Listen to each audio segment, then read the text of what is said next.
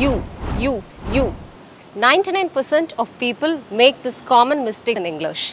So, இன்னைக்கு வீடியோல நம்ம என்ன பார்க்க போறோம் அப்படினா ஒரு 5 common mistakes. இதல நீங்க எவ்வளவு mistakes இவ்வளவு நாள் கமிட் பண்ணிட்டு இருந்தீங்க அப்படிங்கறத lesson watch பண்ணதுக்கு அப்புறம் கமெண்ட்ல லீவ் பண்ணுங்க. I'll go and check it. Now, if you are ready, let's get started.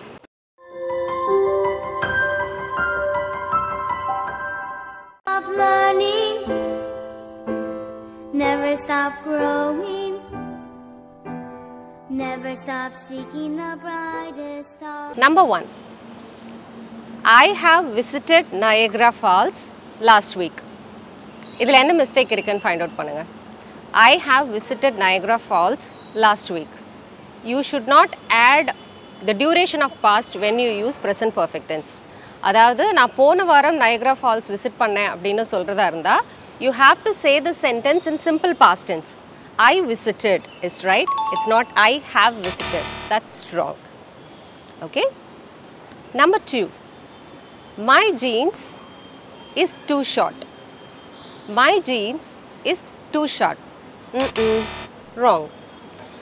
My jeans, trousers, pants இது எல்லாமே வந்துட்டு pair இல்லையா? So அதனால இது எப்பவுமே நம்ம வந்து plural-ஆ தான் நம்ம கன்சிடர் பண்ணுவோம்.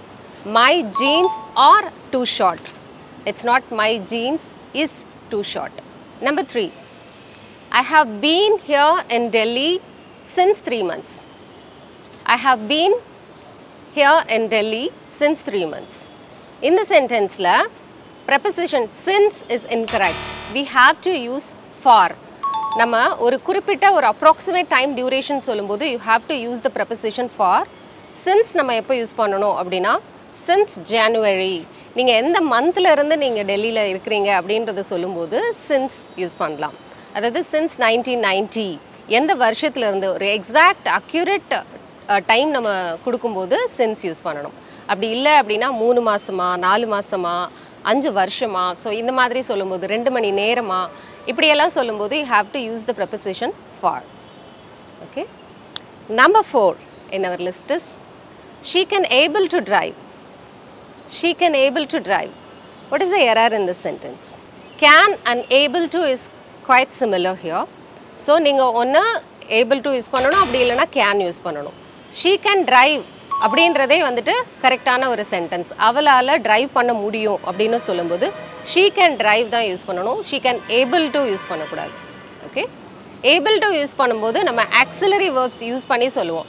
I am able to, he is able to, she is able to அப்படின்னு சொல்லுவோம். I am able to speak English nowadays அப்படின்னா என்னால இப்போ இங்கிலீஷ்ல பேச முடியுது அப்படின்னு சொல்றது.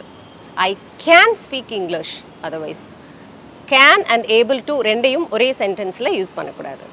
Okay? The last and final one is how many children you have. What is the error in this sentence? How many children you have? This is actually an interrogative. உங்களுக்கு எத்தனை குழந்தைங்க அப்படின்னு சொல்லி கேட்கும்போது you have to use how many children do you have. இதுல ரெண்டு error இருக்கு. ஒன்னு வந்து auxiliary verb யூஸ் பண்ணல do you have அப்படின்னு சொல்லணும். இன்னொன்னு வந்து children is already plural, so you should not use s with the word.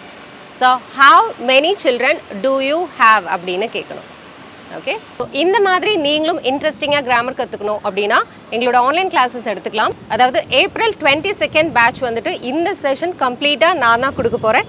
So இதுல நீங்க என்ரோல் பண்ணனும் அப்படினா ஸ்கிரீன்ல தெரியுற இந்த நம்பருக்கு कांटेक्ट பண்ணலாம். இந்த லெசன் உங்களுக்கு எந்த அளவுக்கு ஹெல்ப்ஃபுல்லா இருந்தது அப்படின்றத கமெண்ட்ல லீவ் பண்ணுங்க. I'll go and check it. Thank you so much for clicking this video. I'll meet you soon with another interesting lesson in the next video. Till then, you take care. It's bye from Malar. See you. Bye bye.